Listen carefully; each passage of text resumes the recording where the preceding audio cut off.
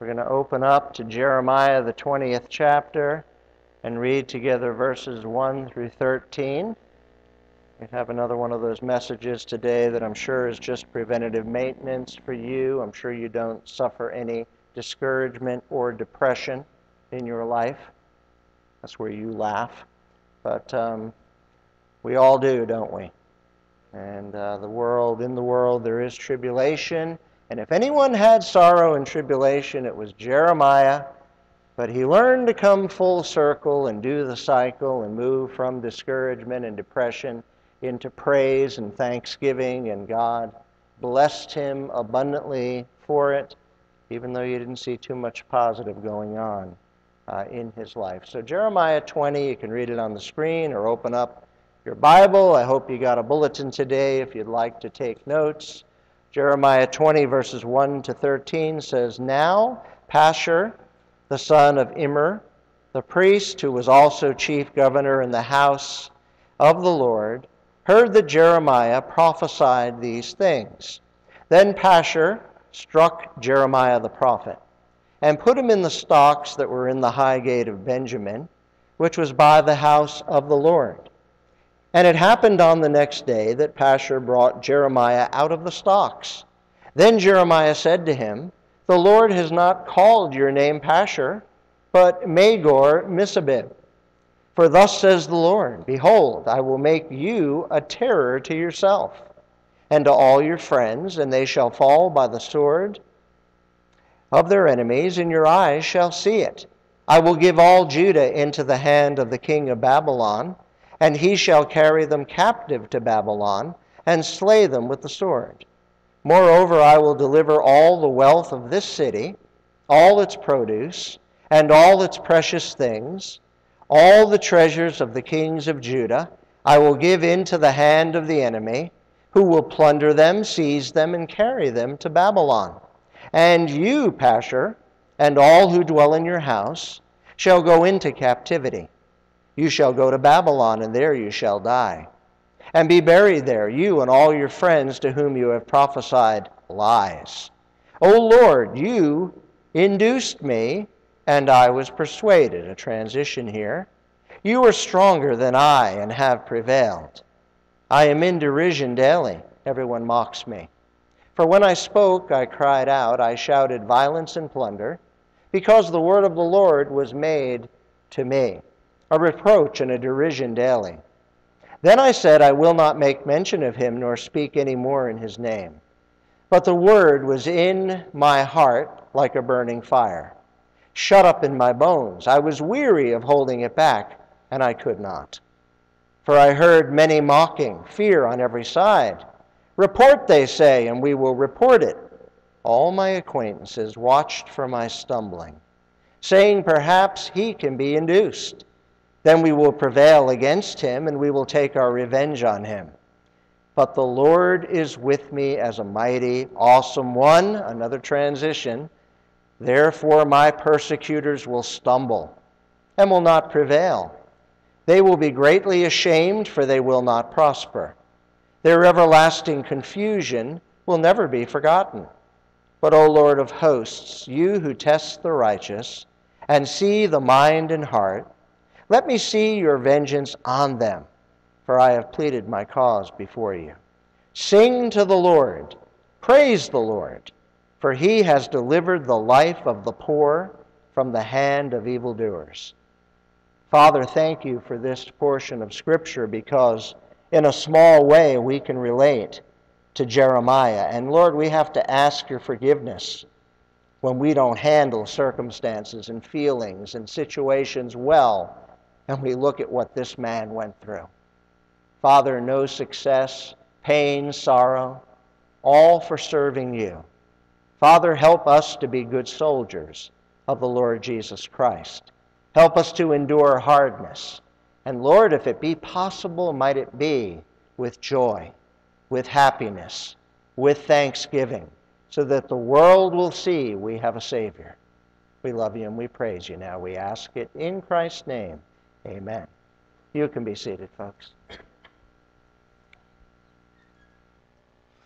I try to jump around to different portions of Scripture in the Old Testament and the New Testament just to give us a little bit of a knowledge of the different things that are going on in the Word of God. And as I talk about discouragement and depression, I'm sure you know there are a lot of people I could have chose from in the Word of God who went through difficult times and circumstances, and yet they trusted in the Lord. And I won't even begin to name them now, but I understand we've all been there. We've all been discouraged. We've all been depressed, and discouragement moves to depression when discouragement is not dealt with properly. Just like anger moves to bitterness, when anger is not dealt with properly, we need to understand what to do in the small areas so that we will not have to endure larger things because we have given ourselves over to our emotions.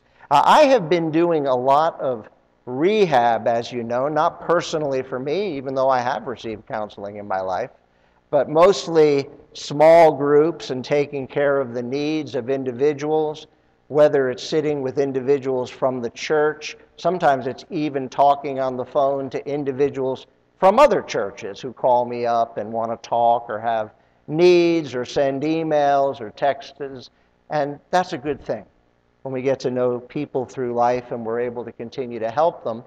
But here and Taunton State Hospital, I know for a fact, has not been an accident, because Taunton State College probably, Taunton State Hospital has taught me more than probably I learned in any of my biblical training by sitting in the midst of groups and watching people and listening for their responses and dealing with social workers and monitoring medications. Not that I prescribe them, I'm not a doctor, but I get to see what's being given and why it's being given, and the documentation. They share just about everything with me, and more the longer that I'm there, so I understand what they're doing. So I've seen a lot, and one of the things I noticed in the last year, you know, I did the ladies' rehab program. It was called the WRAP program, and it was a women's rehab program. And what they would do in the morning, 20 to 30 women would come in there, mostly young women, to break your heart. They would come in, they would sit down, and they would go through opening exercises. One of the things they would do, first they would give them the menu for the day. Here's what you can have for lunch. And usually half of them liked it, half of them complained and wanted options. So they would give them options. And it always made me laugh, the society we live in, that we complain over something we're receiving for nothing. You know, but they'd go ahead and they'd do that, and you know, we understood their background and where they were from. Then they would give them some rules, usually the rules they were breaking, you know, in a manipulative type way, and I'm a great manipulator, so I understood where they were coming from. They'd give rules. Then they'd get to the positive affirmation point. Every woman would have to come up with something that she could say about herself that would make her feel good, make her feel better. Some of the things that they would say are, "I'm beautiful." And everybody in the room, the 20 other ladies, the staff, they would all chant back, "Yes, you are." That one I would chant because I think before God they're all beautiful. I really believe that. Then some of them, for some reason, they love the one, and I've said it here before, "I'm a good mother." That one I scratched my head. And when they all chanted back, "Yes, you are," I would not chant back, "You are a great mother." I wouldn't. I would wait for the small group, and I would address it in my small group when most of the staff had left. Not all of them, but most of them. And I would talk to the ladies about it. Are you really a good mother? Where are you? You are in rehab. You have self-medicated. You have done things that are selfish so that you could be numb, comfortably numb, as the song states. You know? And I said, you have pushed your kids aside. They're with grandparents right now. They're with a dad right now, or a boyfriend, or a significant other right now. Is that being a good mother? And I wouldn't leave them dangling there. I would talk about how can you become a good mother? And have some hope, because statements of affirmation just to prick our emotion for a moment and praise someone and make them feel good about themselves isn't going to help them grow. Sometimes they needed a loving rebuke to understand what needed to take place so that they would be healthy individuals. Now, affirmation, even if it's positive, it has its place. Sometimes it would turn the worst of the worst around to at least looking for help, if they could feel a little bit good about themselves. So I'm not totally discrediting it, but positive affirmation, it won't heal you. It won't heal you when a positive statement is chanted. It won't give you affirmation because a group says you're doing something wonderful, or because of a feeling that's within. You know as well as I do, that feeling will not last. How many feelings do you have a day? How many ups and downs do you have a day? How often do you say, I feel great, and by the end of the day you say, I feel lousy? How many times have I walked down the hallway at the state hospital and I go by a social worker and she says, how you doing? And I say, excellent. And then I go by another person and they say, how you doing? I say, pretty good. And then I go by a third person and they say, how you doing? And I say, okay. Then I go by the final one in the hallway and I say, hanging in there. Boy, it changes within 50 yards walking down a hospital corridor because we are fickle. We are emotional. We are stirred up by what we see, by words we hear, by what happens to us, even by misunderstandings. Our life is dictated by that stuff. And don't you think Satan just loves dancing over us and wreaking havoc in our emotional system? So we have to be careful and realize it is more than simply positive affirmation, and we need to understand that. The key, once again, and I will never grow tired of saying it, is Jesus. Amen? It's Jesus. It's a relationship with the Son of God. It is the only thing that will help us. Listen, we cannot be affirmed and be healthy if no growth takes place. Jesus will help us to grow. Anger untreated, I mentioned, turns to bitterness. And then discouragement, not treated, turns to depression. And I don't know if you've ever been clinically depressed where you needed medication, but it's not a good thing. It's not a good feeling. It's not a good place to be. Now, in the Scriptures, we're talking about Jeremiah. Hey, what other book did he write? What other book did Jeremiah write? What's that? Don't be afraid. Lamentations. And the little prefix is what? Lament. Right? To be sad. To be broken. So Jeremiah not only tells his story in the book named after him, but he writes Lamentations to let you know just how bad it was. And God's not just having people whine so that, misery loves company. He's trying to show us how Jeremiah still rejoiced, still thanked God, still made it through. Because we need to know how to do that. And Jeremiah, we find, was a prophet. He was a priest, and yet he was definitely discouraged. And we find he's giving his word, God's word, to a rebellious people who aren't listening. And he's serving before a chief deputy priest called Pashur. And as he preaches about the coming captivity and the coming series of terrible events, Pashur doesn't like it. Because he's got a cushy job. He's in the ministry. He gets to claim all of his outfits when he does his taxes. I joke with our tax guy. He says, anything else you want to claim? And I'm sitting there in jeans and a sweatshirt. And I said, yeah, my uniform. Can I get some credit for that? And he just smirks because he knows me, and he just ignores me, just to be as straight as I can can be about it. He had a cushy job. He had a good salary. He had a good retirement plan. Here's this guy messing things up. You're not living right. You're not doing right. You need to repent. Nations are coming to take you into captivity because you've turned your back on the living God. And Pastor said, I'm not putting up with this. So he beats them. How many of us have been beaten for our faith? He puts them in prison, in the stocks. And after he's there a while, he lets Jeremiah out, and Jeremiah doesn't say, "Whew, sure I'm glad I'm out of there. I won't open my mouth again."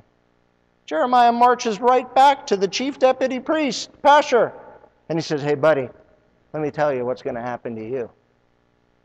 He said, "You are going into captivity. You are going to die there. You and your friends and your family. It's not going to be good for you because you've turned your back on God." So all he's being is honest. Honesty can get you in a lot of trouble with a lot of people. And that's why we have to always grace it with love. And it should never be condescending. It should always be, I'm giving this to you because I want to help you. But sometimes we're no different. Pastor didn't like what Jeremiah was saying. I have had times, and I know pastors have times, they stand before people, and as long as they're giving people what they want to hear, they're happy with it. But if they happen to step on some toes and talk about sin and talk about attitudes, then there's a problem.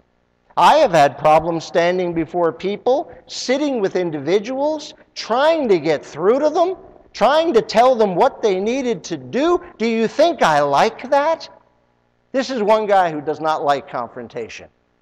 I would just rather preach my sermon and then put some wheels on my shoes and wheel me into a closet and shut the door and say, we're done with him for a whole week. And then when Sunday comes again, just, take me out, put me back up here, and I'll preach another one and then get rid of me.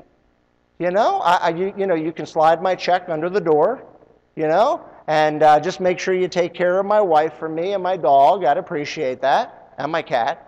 And that would be a good thing. But that's not pastoring. Pastoring, most of it goes on during the week, on the phone, one-on-one, right?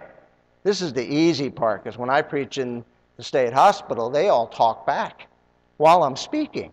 They all say nasty things. I told the story of Jonah last week. It was very sad, and they were hysterical laughing. They thought it was the funny thing, because they didn't understand the word Nineveh. Nineveh, Nineveh, Nineveh. I'm like, can you, shh.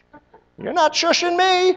I go through it. Here, even whatever you're thinking, it could be negative. Usually you don't say it because you're polite, So I appreciate that. No one has ever thrown anything at me, even though some might have desired to throughout the years, because I've gone through my maturity. When I was a young pastor, I probably said some things I shouldn't have said, That wouldn't hurt me, Alan. You can try it if you want. But me and Maddie, we throw that at each other, the little red microphone cover there. Listen, what do we do when we're discouraged? What do we do when we're depressed? You know what a lot of people do? And it's here with us. It's at the hospital. Here's some of the things people do. I'm just going to sleep. Don't you sleep when you're discouraged sometimes? And you might say, sleep? What's that? I can't sleep. Maybe you got a lot of activity going on in your house and you can't. But if you're able to, you go into a room, you pull down the shades, you make it as dark as you possibly can, and you just want to be left alone. And you sleep. Some people go to sleep at 5 o'clock late afternoon in July when the sun is shining. And it's hard to make your room dark. I walk through the halls of a hospital. Sometimes I have 10 people in a room for my group. Other times the nurses say, they're all asleep today. And it's 10 o'clock in the morning. And they've had breakfast, but they're depressed, so they go back to sleep. Sometimes we sleep. Sometimes we self-medicate. It might not be drugs and alcohol and chemical abuse. It could be a number of different things that we self-medicate with so that we can be numb and escape. Sometimes we blame others. Get that one? Sometimes we blame others. Sometimes we deny. Sometimes we retreat. Sometimes we form disorders in our life or physical conditions. Sometimes we're defensive. How you doing? I'm good. I'm fine. Don't ask again. Right? We do a lot of things. Some people are addicted to the wrong kind of relationships. They go from one bad relationship to another. And they think this one is better, but they haven't really thought about it, and they haven't allowed God to teach them and help them to grow and go by His timing. You know? Haven't you seen women and men that say, I'll never marry someone like my father?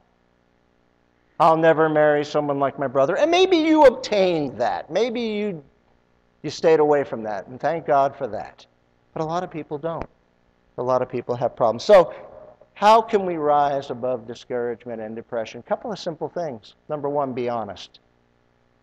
Be honest. Tell God how you feel.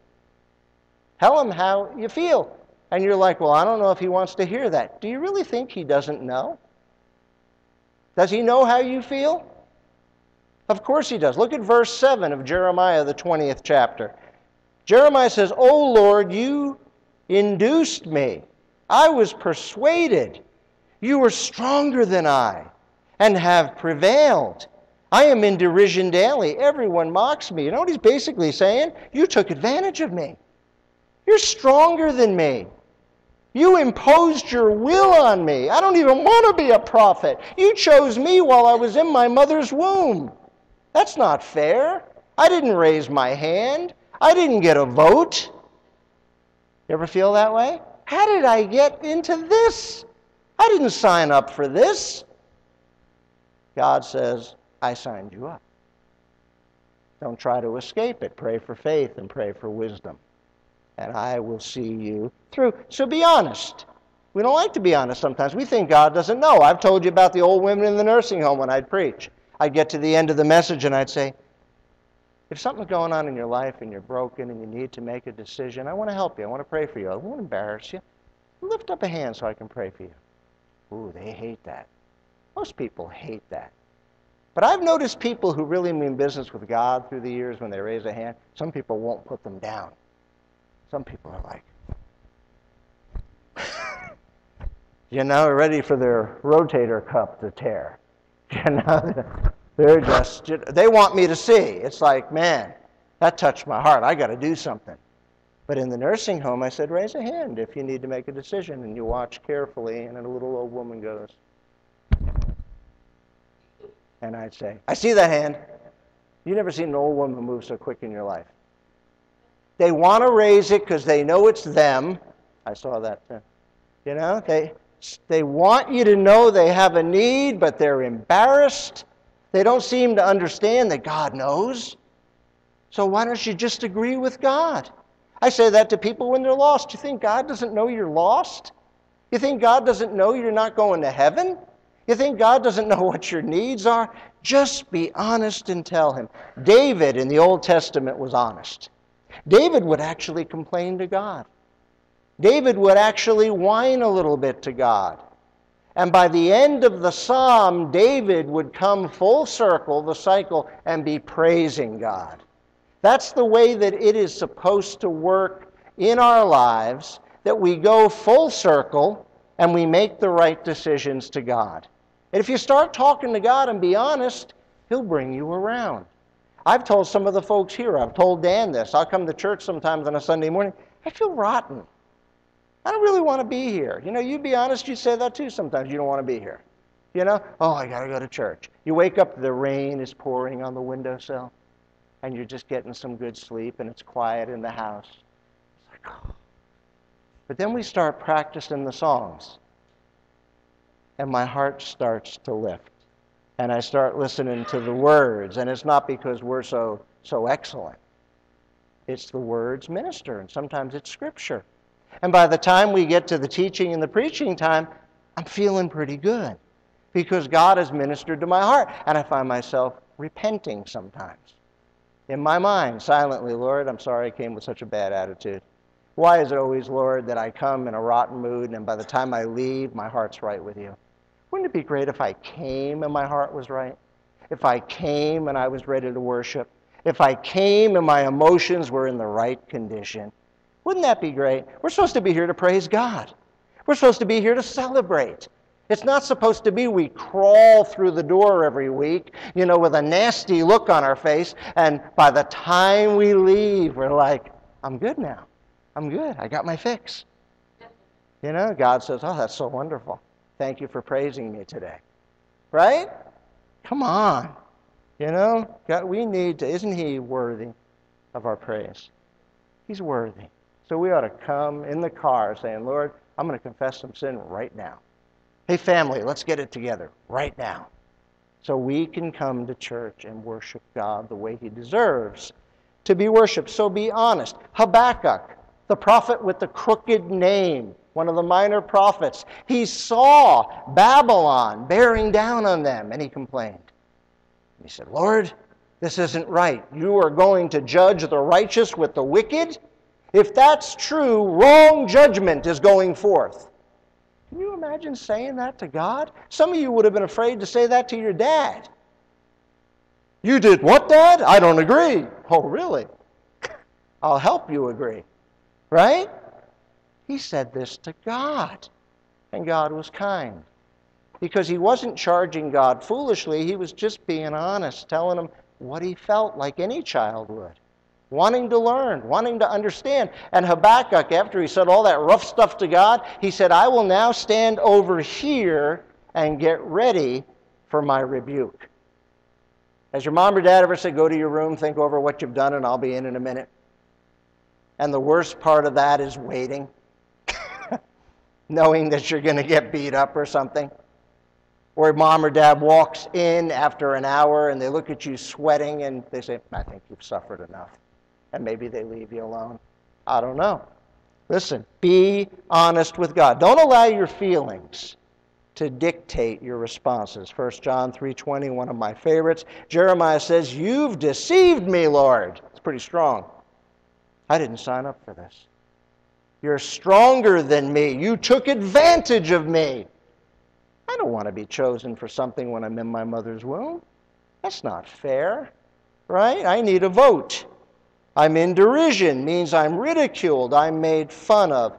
Everyone mocks me. When's the last time you were honest with God? You might say, well, he knows anyway. Yeah, but he wants to hear it from you. You have not because you ask not. Don't we sometimes need to say, Lord, I get it. I know what I'm doing. I know you're not pleased with me. I just want to let you know I get it. I know he knows. And that's kind of a dumb answer to say, well, he knows anyway. He wants to know that we know, right? So we ought to come before him and say, I know. And I'm going to change it. Help me to change it. The second thing, be obedient. Keep doing what you've been called to do, even when you don't feel like it. Because if you only serve God when you feel like it, how often will you serve? Verse 9 of Jeremiah 20. Jeremiah said, Then I said, I will not make mention of him, nor speak any more in his name. But his word was in my heart like a burning fire, shut up in my bones. I was weary of holding back, and I could not. Have you ever felt that way? You tried to do something right, and everybody rebuked you for it, and you said, that's it. No more. I'm done. Why should I be hurt for doing right? You ever been hurt for doing right, and you know your intentions were pure, and you suffered rebuke for it, or heartache, and you said, that's it, I'm done. God said, no, you're not. Because that's not why I created you. It's not your choice. Everybody understand that? It's not our choice what God has chosen for us to do. We're chosen, right? So we have to do what God wants us to do. Jeremiah was a prophet. That's what he did. He preached. Remember Jonah? Hospital all laughing at me this past week. He was a prophet. He didn't want to go to Nineveh. He hops on the boat to Tarshish going in the opposite direction. Tells the boys, I'm Hebrew and I'm being disobedient to God. Lost people look at him and say, why? Why are you disobeying God? Have you ever had a lost person rebuke you? Isn't it embarrassing? Why are you living like that? That's not you, is it? Why are you talking like that? Why are you talking like us? That's embarrassing. And they said, you're Hebrew and you're in disobedience to God and we're going to die from this storm? Are you kidding? He said, don't worry about it. Just throw me overboard. We can't do that. They even had integrity. They didn't want to kill him. We can't do that. So it says they rowed harder. In the Hebrew, it means they dug their oars deeper into the water.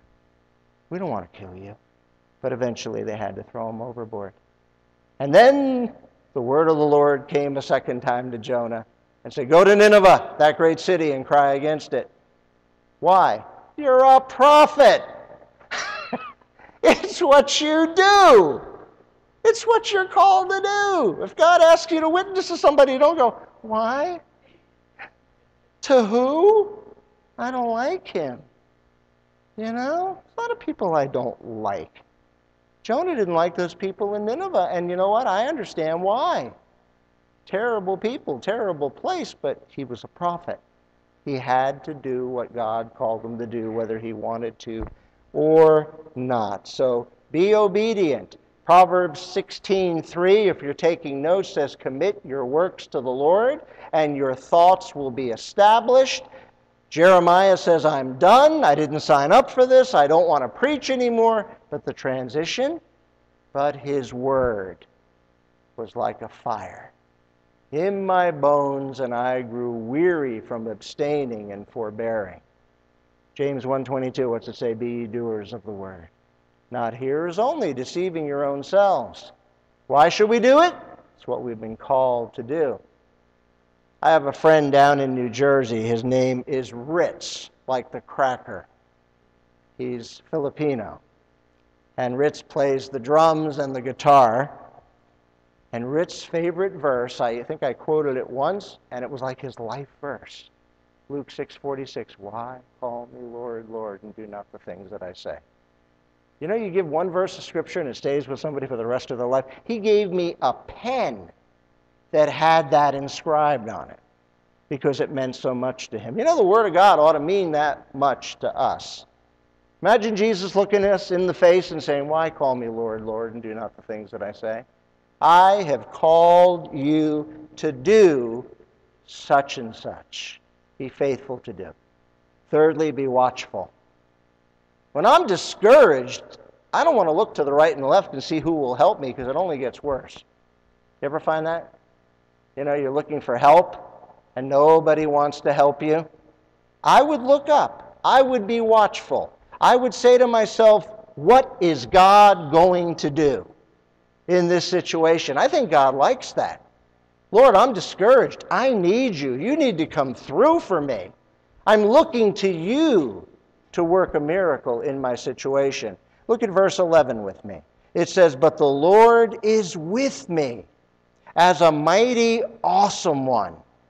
Therefore my persecutors will stumble and will not prevail. They will be greatly ashamed, for they will not prosper. Their everlasting confusion will never be forgotten. Jeremiah says, God's going to get them. God's going to get the glory. God's going to work this thing out. And I'm watching to see how he does it. We ought to say, Lord, open my eyes to look around and realize what the big picture is. To understand that God is merciful. God is just. God is going to work things out in a fair manner. Open my eyes, Lord. The Lord is with me as a terrible one. That was to Jeremiah's benefit. I don't like thinking God's terrible if it's in relation to me. But I love knowing he's the terrible one if it's in relation to my enemies. That I want to hear. That is a benefit because I know God tells me not to judge anybody because I don't know how.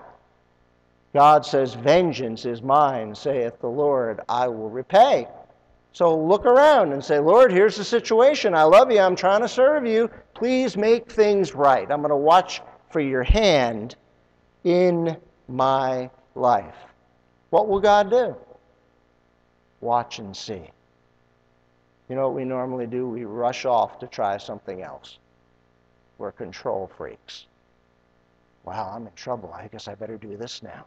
I guess I better make some phone calls. I guess I better check my aces in the hole. Why not just watch and see what God will do? Do we have enough faith for that? Then we need to pray for some more faith because it's a gift. Lord, increase my faith. Please, Lord. Be watchful. And finally, be worshipful. There's nothing more powerful than being worshipful and worshiping God when we go through difficult times. Praise God with your whole heart. Look at verse 13. Here's Jeremiah, who started out saying, you've overtaken me, Lord. You took advantage of me. You're too strong for me. You called me while I was in my mother's womb. No fair! Now he's at the end of the chapter and he says, sing to the Lord. Praise the Lord, for he has delivered the life of the poor from the hand of evil doers. I want to know that from beginning to end. How about you? I don't want to just get it together every single time at the end after I've suffered greatly. I don't want to trip over the same things over and over and over and over again. I want to learn some things. How about you? I want to be able to smile and look around and say, God's going to do it. God's going to do it. God is going to take care of things. I remember the Rocky movies where Rocky's getting beat to a pulp the entire match.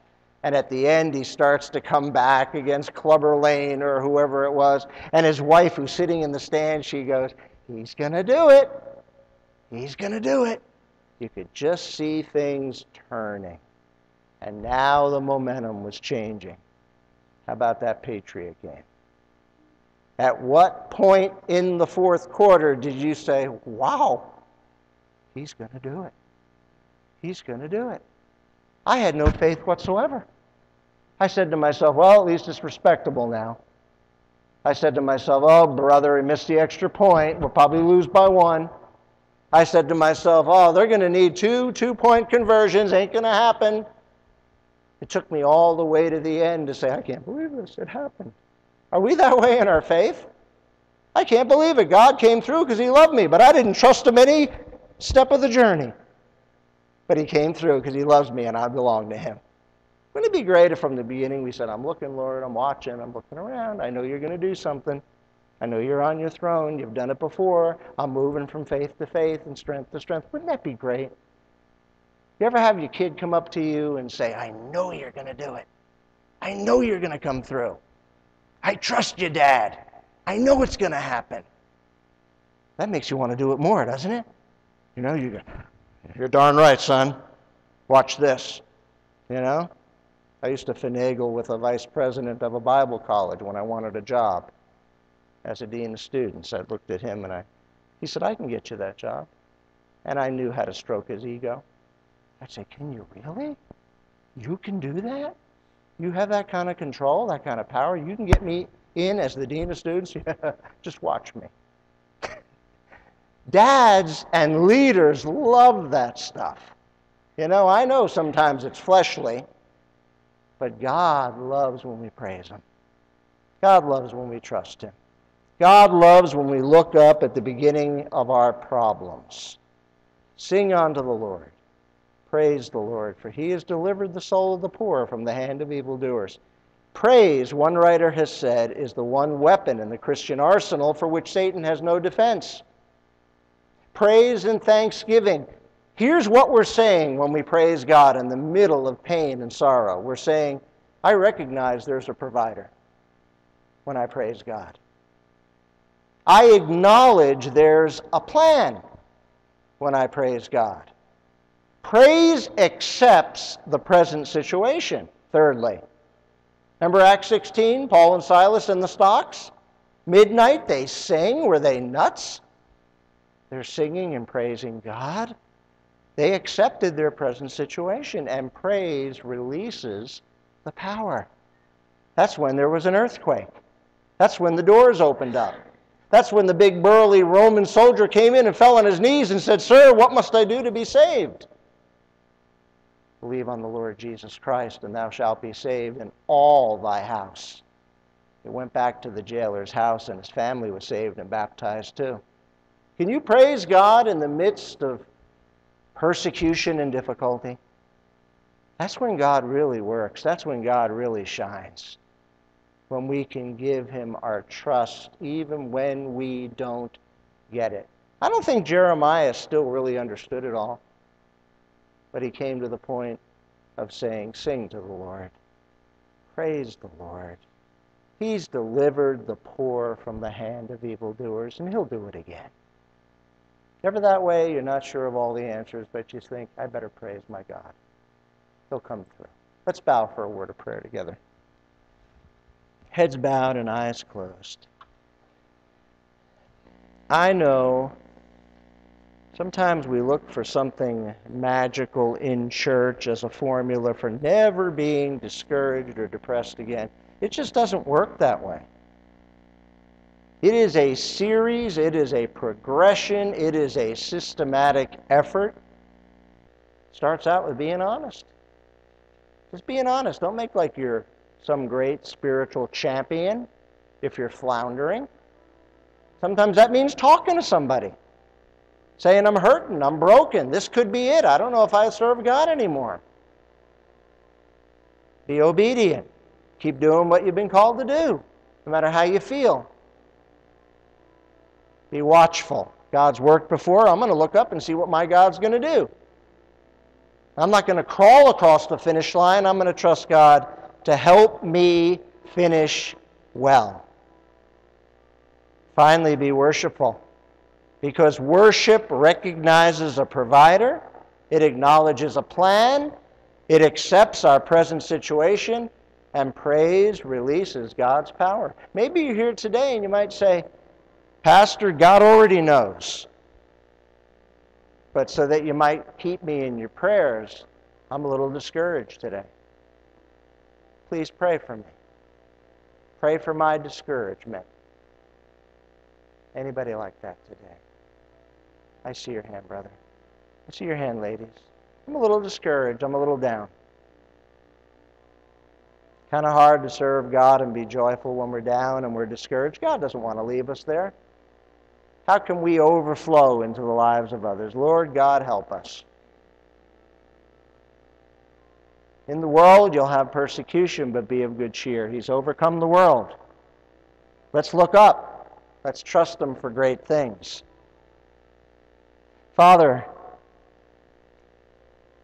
I thank you for your word. If I didn't read your word during this week in particular and trust you to encourage me, I'd have no message, Father, but the message isn't mine, it's yours. We all flounder. We all hurt. We all get sad. We all get overwhelmed.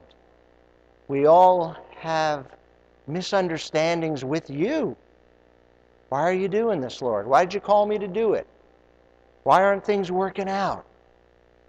Sometimes it's just timing. Sometimes it's our faith growing. Sometimes it's more wisdom needed. Sometimes you just want to make us more like Jesus. Help us to get it, Lord. Help us to endure hardness as good soldiers of Jesus Christ. Be with the folks that raised their hands, Lord. Reveal yourself to their minds and hearts and the things that we've talked about today out of Jeremiah 20, out of the book of Habakkuk, out of Jonah. Men, and there's also women who struggled with doing the right thing. We're not always going to be patted on the back, but Lord, might we do it for you. We love you, we praise you, and we thank you that we can come into your presence right now. We ask it in Christ's name and for your sake. Amen. Amen.